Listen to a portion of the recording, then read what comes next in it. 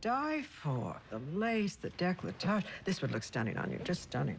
You know, I think I'm... Mother, what are you trying to force on my lovely fiancé? No.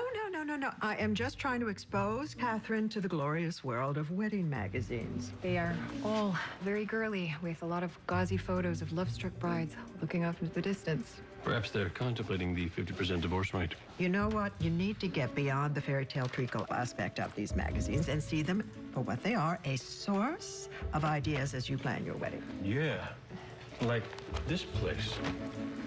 The Cordova House?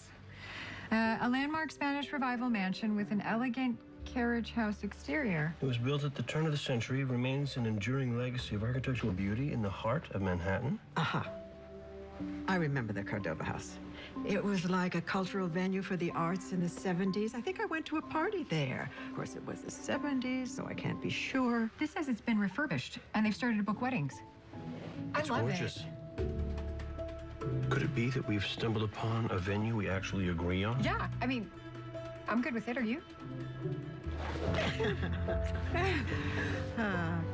You're welcome. Thank you. Yeah, thank you. Sorry. I'm going to make some inquiries right now. You're gonna have to do it while we're working a case. Okay, thank you. I appreciate it.